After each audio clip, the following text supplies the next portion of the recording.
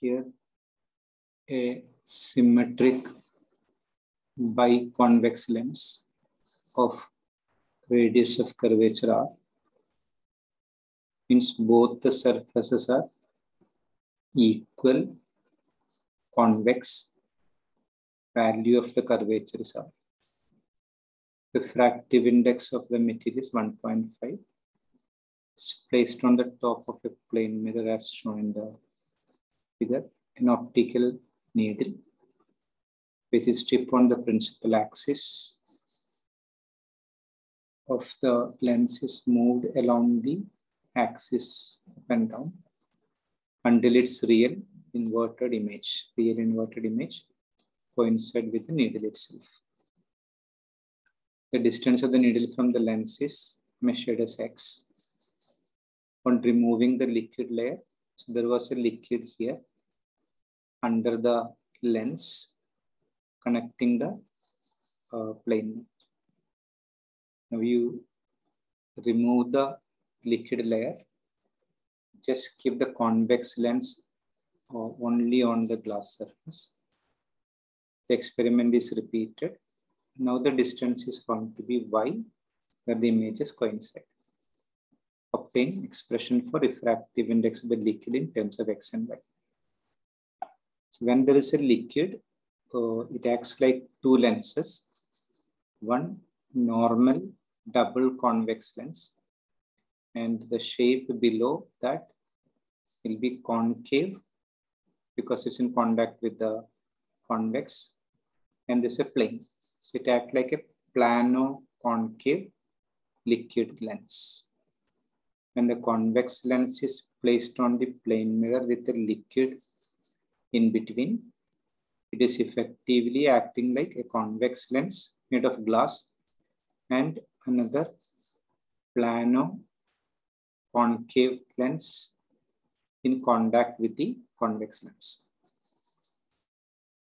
Now, before starting with the question, we need a concept. This is a normal convex lens. So when the light rays are parallel and along the axis, they will converge to a point which is a focus on the other side of the lens. Now, if you keep an object at this point, which is F, the light ray will retrace the path and will go parallel after passing through the lens. The red color represents when the object is placed at the focus. Now, if we keep a plane mirror here, which can reflect this red light rays coming from O, since the light rays are reflected back, it is effectively they are coming from infinity. Again, will be converge and form the image at the focus.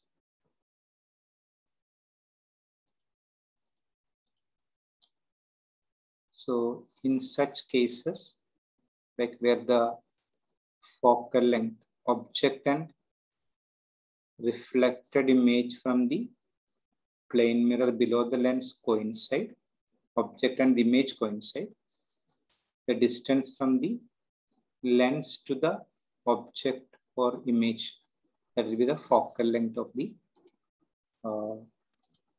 lens. So when you keep a convex lens on a plane mirror, with the object and image coincide, the distance from the lens to the point where the object and image coincide is the focal length.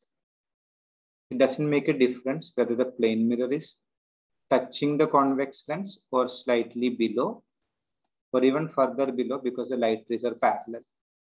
Whether you bring this plane mirror to halfway, still the light rays will be reflected normally back. So it doesn't make a difference whether the convex lens is resting on the plane mirror or it's above the plane mirror, because the light rays after the lens will become parallel towards the mirror, they will reflect and go back. Now, with this understanding, the position of the object or the image from the convex lens is a focal length. First case, when the lens and the liquid together the distance is measured to be x.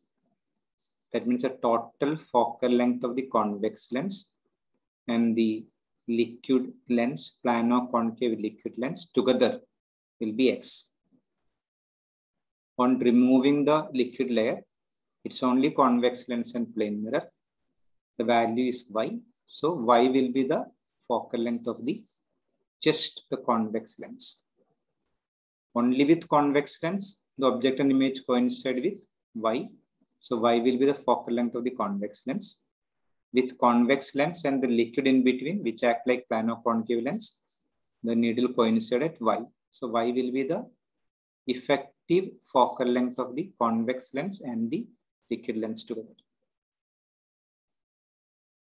So as we just discussed, x is the focal length of the combined system, the convex lens and the plano-concave lens. Y is the focal length of the convex lens. For a convex lens, by lens maker's formula, we know the focal length is 1 by f equal to n minus 1 by 1 by r1 minus 1 by r2. So focal length is y. Refractive index is 1.5 as per the question. By 1 by r, both are equal curvature. The first surface r1 is always positive and second surface r2 is always negative for the convex lens. So 2 by r into 0.5. 2 and 0.5 will get cancelled. So it will be just what? 1 by r. 1 by y equal to 1 by r, or y is equal to r. So the focal length is same as the radius of curvature of the lens. That's for the convex lens. If we treat only the plano-concave lens,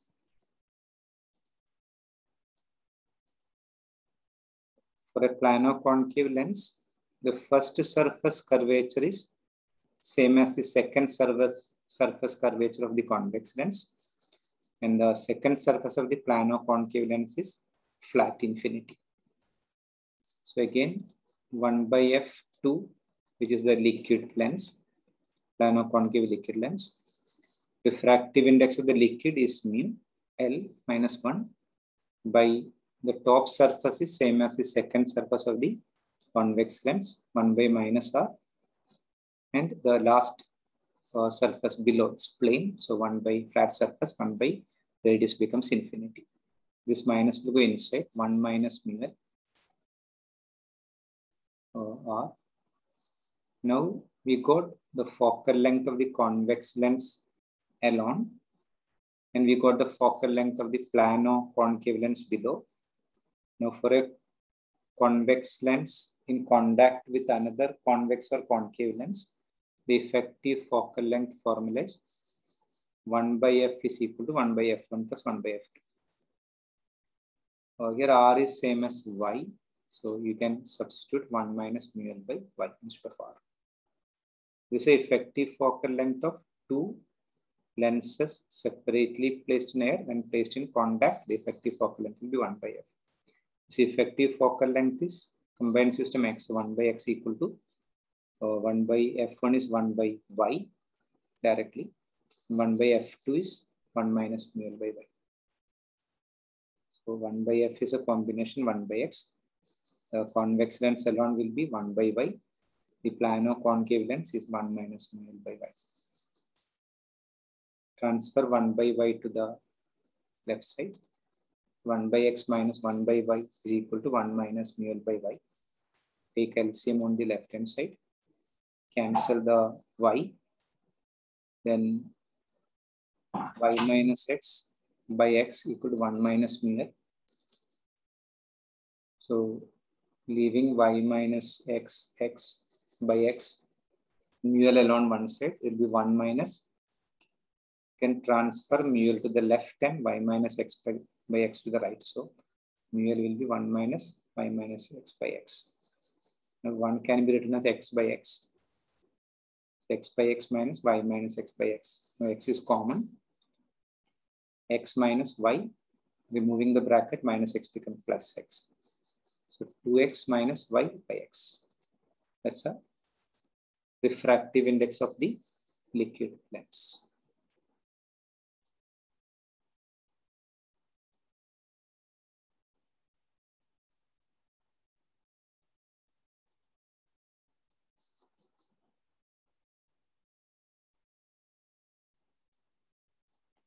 Actually, this is only the convex lens with the plane mirror. If we keep a liquid in between, this will be the combination. This red part will be the liquid. That like a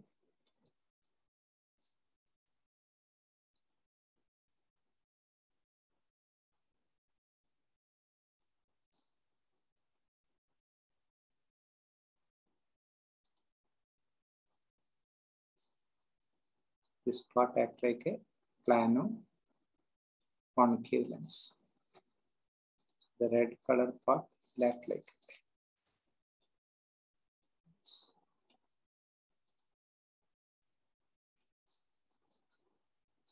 act like lens, liquid lens.